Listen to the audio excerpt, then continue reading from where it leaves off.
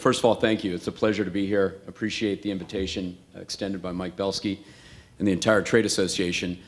It's always fun to come and talk about what's next, and I sort of racked my brain about what we could talk about today, and I thought most of you in the room generate your livelihood off of wireless infrastructure. So I thought what we could talk about a little bit today is some of the things that we're seeing and some of the trends that we're seeing out there and how that's going to play out over the next few years and how it's going to impact everybody in the room. And I think that's a good topic of discussion. And I'll try to move through it quickly because some of the data is a bit rich in numbers, and I'd rather sort of expend the last bit of time taking questions if there are any. So let's see if we can get right into this. Hold on one second if I can. The disclaimer, very important. If you all can read that really quickly, you're much smarter than I am. It means everything I say is complete bullshit. No, kidding. So those of you really know me, see? Okay. So let's talk about the current state of where we are as an industry today. And I talked about wireless infrastructure as being kind of a general industry. And if you think about where we've come in 20 years, it's a big industry because it has a lot of different components to it. And so we talk a lot about the ecosystem of what is wireless infrastructure today. And there's sort of 5 kind of key categories that touch everything that we do in this room today. You know, first and foremost is macro sites. Everybody loves towers. That's good. Small cell and DAS. We've got small cell Wi-Fi. I'm going to talk a little bit about that today because there's been a lot of discussion in the last few weeks about what is Wi-Fi, how does it play into future network deployments, and will it take anything away from what we're doing in this room. Fiber to the cell, big business today, growing very, very fast, and data centers. Ultimately, where the information ends up. So from call origination to where we end up, we have all these touch points across the system. So all parts of this ecosystem, as you can probably guess and imagine, are doing pretty well. It's a good place to be today. Each of these asset classes are very unique. They face different challenges. But one thing is very consistent across all 5 of these asset classes. They have access to capital. Investors really like these 5 asset classes right now. So when we think about it, we talk about there's public equity and there's private equity. Private equity right now is spending an inordinate amount of time on small cell, fiber to the cell, and a little bit of time around Wi-Fi, but a lot of time around data centers. There's a lot of private equity money chasing the data center sector space. Private equity has begun to move away from towers. They feel that the IRRs aren't there anymore. As the business has become more mature, pricing's been more marginalized, and the bigger get bigger and the smaller guys get smaller. So private equity typically moves away from that. And what they're finding is in these other 4 asset classes, there's smaller opportunities where they can achieve higher alpha and better returns. Credit markets on the debt side of the balance sheet, very open to all 5 asset classes. The least in favor right now is probably Wi-Fi. The only financeable opportunity for the small Wi-Fi guys right now is really mezzanine capital or private capital. Most of the big institutional lenders will not give money to Wi-Fi operators today. But what we do find is that, unlike the equity side, the debt investors really favor towers. Towers continues to be a protected asset class for debt investors. So we see a lot of capital moving, particularly from insurance companies and pension funds backing the public guys and the big private guys. So that's a very robust side of the marketplace today. Data centers continue to enjoy another sort of favored asset class where you see a lot of ABS and CMBS. Data centers are predominantly REITs. As such, they're real estate classes, and CMBS is the preferred methodology for financing that type of debt. It's good to be a REIT.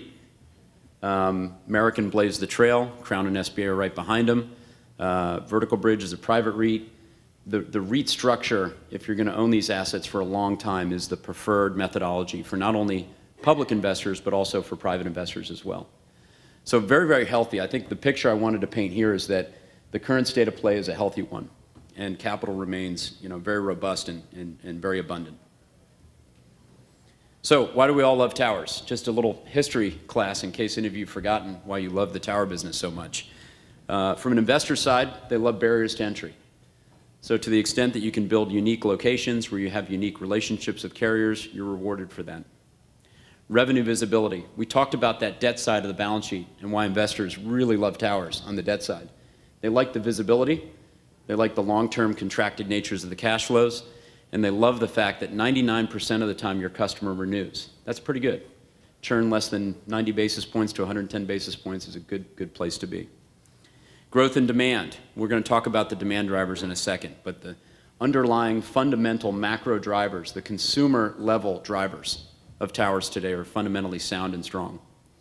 Operating leverage, to the extent that you can build a big portfolio, to the extent that you can monetize your ground lease, to the extent you can get good vendor relationships with your insurance provider, your site maintenance provider, your lighting provider, you get what's called operating leverage. And so therefore, if your operating costs are fixed, every incremental dollar you put on the tower is incremental cash flow. Then that begins to replicate itself as you get to 50 towers, 100 towers, 2,000 towers, 40,000 towers. The more scale you get, the more operating leverage you get, margins become better, investors like that. So what's going on? What are the drivers? There's a couple of things that I want to talk about. One is we've talked about this global demand in mobile data, and that is no more pronounced than it is in the United States today. If you think about what's happening at the consumer level, I always tell people exhibit A of what's going on in the United States today is my 15-year-old daughter. She is the poster child of why it's good to be in this business. She carries 2 devices. She's got her iPad, she's got her smartphone. She no longer hangs out in the TV room. That's not cool, Dad. She hangs out in her room, she downloads Netflix, she gets the content that she wants, she watches it when she wants to watch it. Her iPad sits in a docking station all day long. While she's off at school, it's downloading the content she wants. She's killing the network, and she's killing my credit card. And at the same time, she's at school and she's mobile and she's on all the social media applications, and this is the modern age young adult today in the United States. They carry 2 devices. By average, they're on 3 social media platforms, and most of them are subscribing to their content on Netflix or some other form of wireless type of entertainment where we can download our content. This is the future of what's happening in networks. The reality is we morphed from feature phones to smartphones to now tablets. Tablets will ultimately become, there'll be a hybrid between a smartphone and a tablet, and that's the way you'll do all of your commerce, whether it's work, banking, paying bills, going to Starbucks, or downloading a movie. That's the future. One device with you, ubiquitous coverage, where you do all of your, not only your consumer needs, but you can also do your work needs. So where are we as a penetration rate as a country? We finally have reached the vaunted 100%. I remember 5 years ago we were sitting at a wireless show and we were still at 94, 96%. We're now at 104%. But believe it or not, we still lag. We're still a laggard to Norway, Korea, and Japan, which is sort of shocking. But the reality is today, consumers are now carrying on average 2 wireless devices. And we think this penetration rate is low. We think this can go all the way to 135 to 140% as a country. So where are the real demand drivers? If we start dissecting this sort of what AT&T called 7 years ago, the mobile data tsunami, there's a couple things we look at. One is, where are the connections? The connections between smartphones and feature phones. So if you look on the lower left-hand side there, and you see that chart, and where we are today is 32% of the devices that are connected today are only smartphones. So non-smartphone devices are 68%. So we still have a long ways to go in terms of getting consumers to use smartphones, which is sort of shocking. Everyone in this room uses a smartphone. We are not the norm because we're in the wireless industry. The rest of America, believe it or not, is still using feature phones. A lot of folks are still using feature phones. So then we think about consumption. And when we looked at this slide 5 years ago, we were talking about terabytes. Now we're talking about exabytes. So think about that. Just the quantum has changed from what the definition is. And if you think about that growth rate, we're talking about growth rate that at one point was 10x, now it's sort of at 3 to 4x. But we're talking about growth rates that were measured in 1,000%, 300%, 200% over the last trailing 7 to 8 years. This is explosive growth when you think about where consumers are spending their time and how they're consuming minutes of use on the network, because that's where really we're going to get to here. Data consumption off the hook. This is my daughter's contribution to this presentation.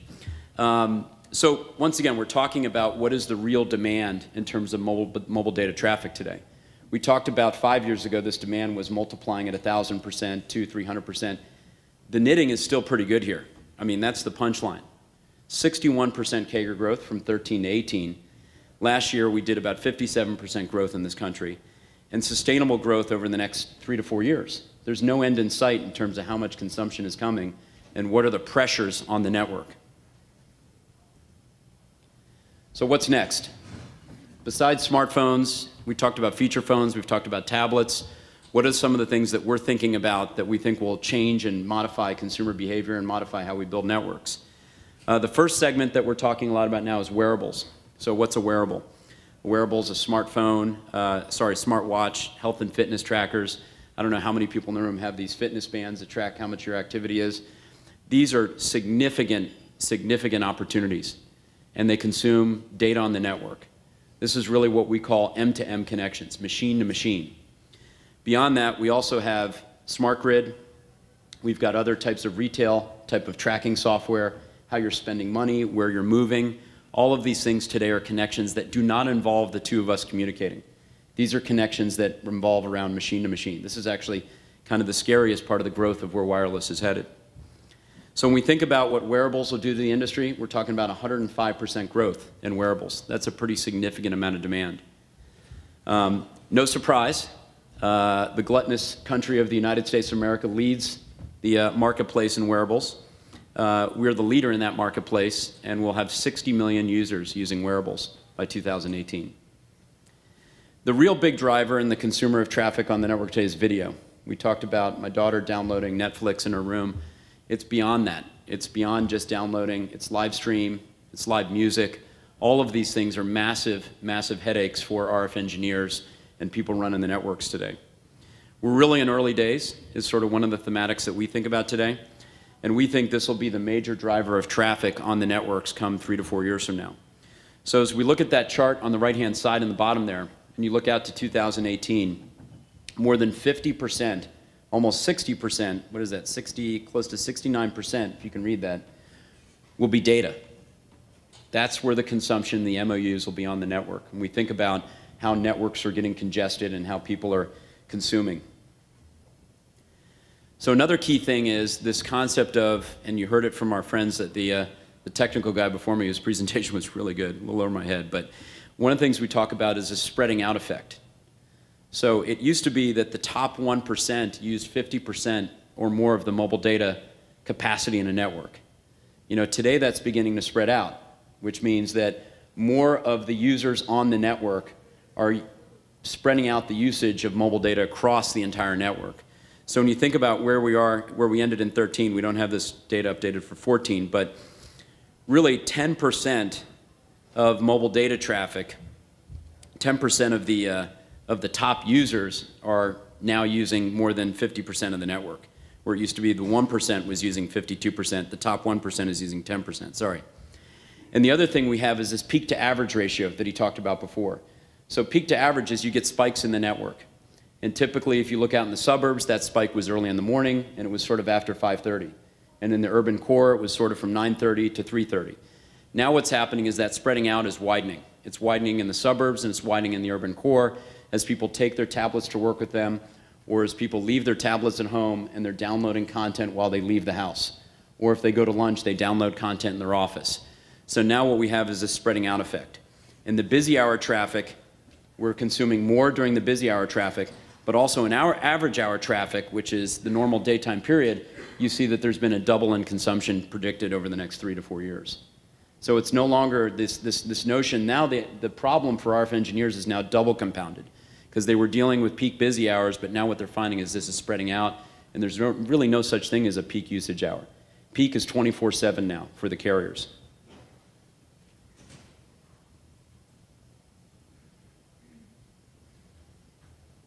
So what does this mean? The prospects are pretty dizzying for this industry. If we really had no impact of improving spectral efficiency, if we don't have more spectrum, and we don't have improvements in device technology, we go from having 300,000 cell sites in the United States today to needing 4.3 million macro sites. 4.3 million macro sites. That would be a real problem. We wouldn't be able to fill that demand. So what's the solution?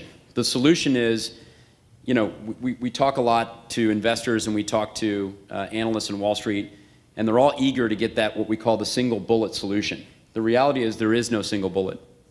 You actually need all three things to happen at the same time. You need new spectrum. We just had some spectrum auctions, and you saw the carriers paid ridiculous numbers for spectrum. Why? because they need it badly, because they don't want to go build 4.3 million cell sites.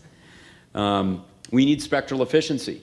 We need the radios to work at a more efficient pace where we can download more information in a finite amount of spectrum in a quicker period of time. He talked about it earlier before, this concept of latency. Very important. And we need new sites. There still is no better solution for increasing your coverage and capacity by refortifying the network. And we'll talk about some of the different site solutions that are out there.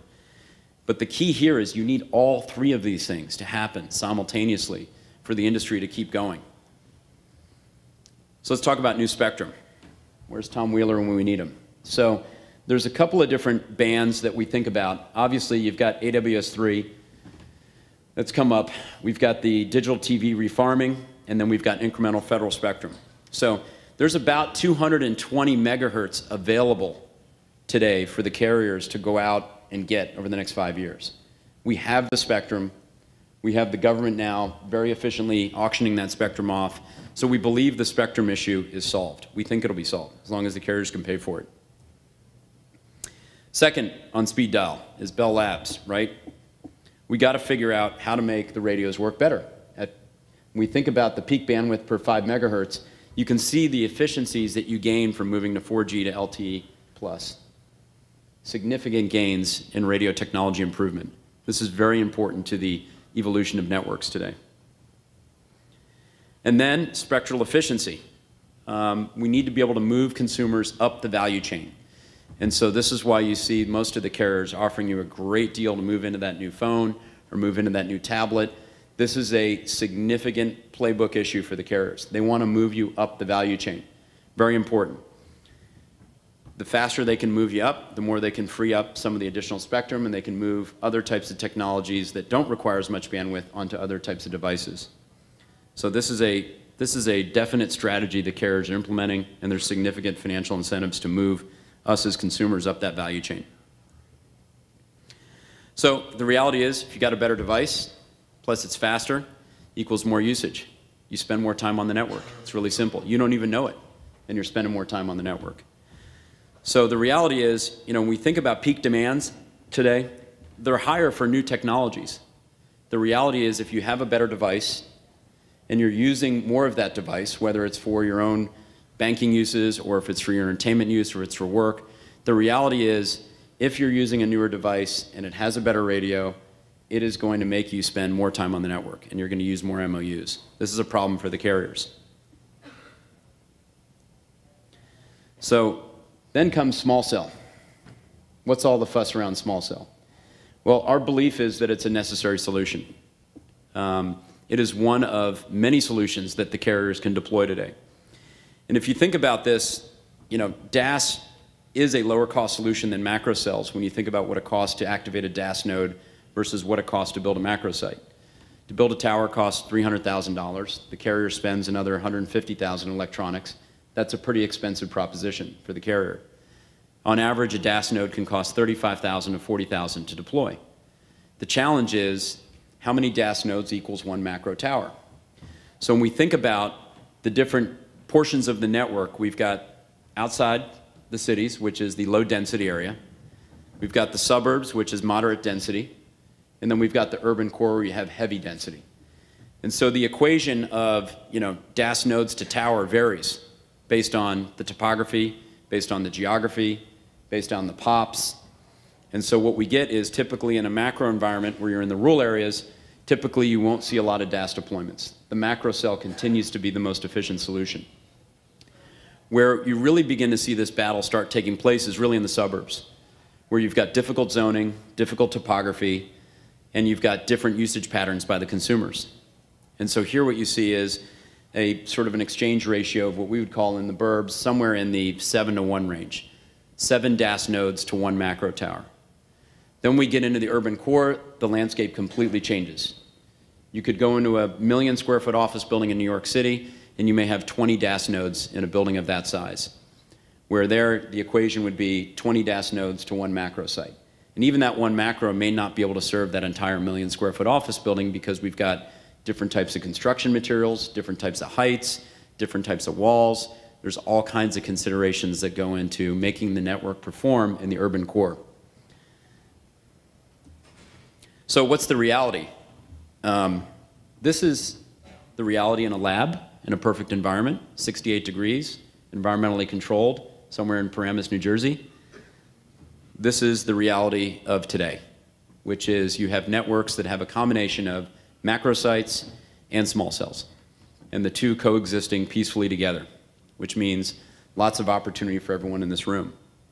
So if you think about we talk about the macro overlay, and then we talk about what are called underlays. So those of you that are familiar with RF engineering, an underlay is when you have a problem spot in the network. We're at peak usage hours, a lot of users get onto the network, and that macro site starts to shrink as we add more traffic, more users, and more MOUs at the same time. And so the solution, an underlay solution, is potentially 3 outdoor DAS nodes, potentially a Wi-Fi offload spot. There are multiple solutions that a carrier will use to deal with that issue. So that's an underlay. An underlay is where inside an existing macro site, you have a problem, and the solution is build a couple of small cells inside the macro. That works.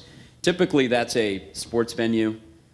Typically, it's a shopping mall where you've got great macro sites surrounding the area, but once you get into the venue itself, you lose macro coverage, or macro coverage becomes constrained. The second concept is what we call fill-in. This is what you see in big cities today. We're seeing a lot of this activity right now. So what happens is network gets built, macros go up, load with subscribers, lots of traffic, lots of minutes of use. The original macro ring begins to shrink as usage goes up, and you get small holes in the network. Best way to fill those holes is through small cells. And there you've got 3 weapons at your discretion. You've got a small cell, a micro cell, which you can put on any street pole, or you can put on the side of a building. You could use a Wi-Fi offload station, or you could use DAS nodes. The carriers literally have three different things that they can deploy in that type of situation. So the reality is there's all kinds of solutions to the problems that the carriers face today. So what about Wi-Fi offloading? This has been arguably, when we go to talk to investors today, this is where investors' energy and attention is focused. So as you've heard, there's been a couple of carriers that are now using Wi-Fi to start. Google's been talking a lot about using Wi-Fi as the weapon of choice to avoid having to pay for spectrum and building tower sites. So what's the myth versus the reality? The reality is, fact one is, we already use Wi-Fi today. Everyone in this room uses Wi-Fi in their daily travels and in their daily consumption. We're smart, we're sophisticated. When do we use it? We use it when we're downloading a lot of content or a lot of data, or for live streaming, or for choosing to download something on Netflix. The reality is, much of the bandwidth reduction from offloading, it's already happening today. And the reality is, for smartphone users to continue to use that Wi-Fi and to use it on a mobile basis is literally impossible, because most of the Wi-Fi locations that are set up are in place today. So when we think about where that average monthly mobile data usage is by network, and you think about the chart on the left, the blue is cellular data. That's us, mobile, as consumers. The second is Wi-Fi at home. That's the biggest piece of the segment. Most of us use Wi-Fi at home, I believe, I hope. And then we have Wi-Fi at work. So when you think about how we consume mobile data today, more than 60% of our usage of mobile data is already Wi-Fi. It's already there. So the impacts are manyfold. Wi-Fi offloading has already taken a significant share of the traffic. So if Google thinks they're inventing something there, they're not. It exists today. They just would have to go out and build their own nodes. All mobile devices are Wi-Fi enabled. Pretty easy to do. You toggle over, you switch over, and most of them are going to have the ability within 2 to 3 years to switch over automatically for you. The majority of that Wi-Fi usage happens in places where you're captive, home and at your office. But nothing will replace that journey between home and office, or your leisure time over the weekend where you're still going to use a mobile device.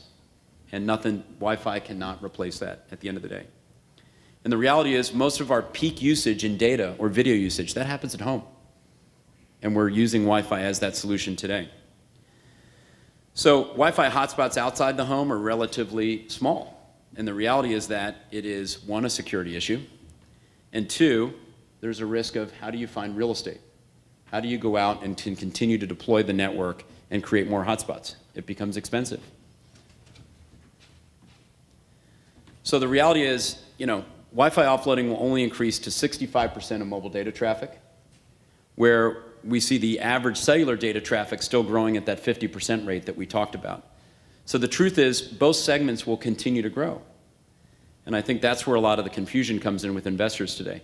Investors are always seeking, once again, that single bullet. They want to know that one thing is going to dominate over the other. The reality is Wi-Fi and mobile data need to work together to make networks work today. So I come back to the single bullet theory. There is no solve for the macro site. Our view is, in talking to carriers like you guys talk to carriers, there still is a strong preference for a macro site to the extent that there's a coverage problem. To the extent that small cell costs exceed budget, or a small cell operator can't get into a venue, or can't cover a geographic area, the carrier will always go back to the macro site. So what is the total market size as we think about shaping the opportunity set that's in this room over the next 4 to 5 years? Today there's about 310,000 sites in the United States. We believe that grows to 390,000 sites over the next 3 to 4 years. So we believe, our fundamental belief is, based on people that we hired to go out and research this for us, is there's about 80,000 macro sites that will be built over the next 4 to 5 years. And that's a combination of de novo greenfield builds and co-locations. At the same time, we see small cell growing. Small cell ended last year roughly at about 25,000 small cells in the US. There's a belief that that'll grow, over 2x over the next 3 to 4 years. There's even a recent study that says small cell could actually grow by 5x. We could go from 27,000 small cells to 220,000 small cells over the next 5 years. So there is a lot of pinned up demand for small cell as carriers want to continue to bring the network indoors and closer to the consumer to reduce the latency between the handset and the antenna. So the punchline is, from my perspective, is both of these opportunities are real, and both of them are going to grow at a pretty good velocity. So whether the path is choosing small cell or choosing macro sites, the reality is the knitting is going to be pretty good for the next 3 to 4 years. So where are our carrier partners headed? Relatively good news. We see an environment where all 4 carriers will deploy CapEx this year. If you think about that, the last time we had all 4 carriers deploying CapEx at the same time with similar velocity, you got to go back to 1996-97. Because over the last 14 to 15 years that I've been in the business, one of these 4 guys has always been on the sidelines every year for a variety of reasons. And if you look across the 4 carriers that we deal with day to day, we see a pretty good environment. Start with AT&T. We think AT&T will be a developer of sites and will continue to do business throughout this year. Project VIP has some limitations to it going forward, but we still think that AT&T will turn on their CapEx spigot sort of Q3 and Q4 this year, and it should be a very strong Q4 for AT&T. Verizon will be probably the leader from our perspective this year in terms of total CapEx spend.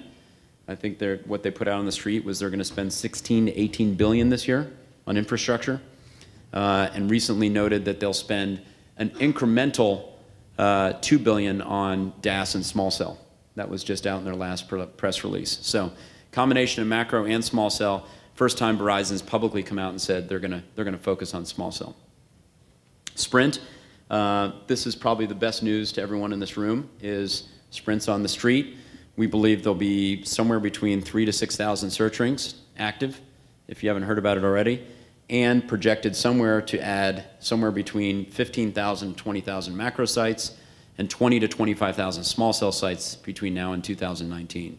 Sprint has very, very aggressive plans to strengthen their infrastructure. T-Mobile's modernization program is almost complete.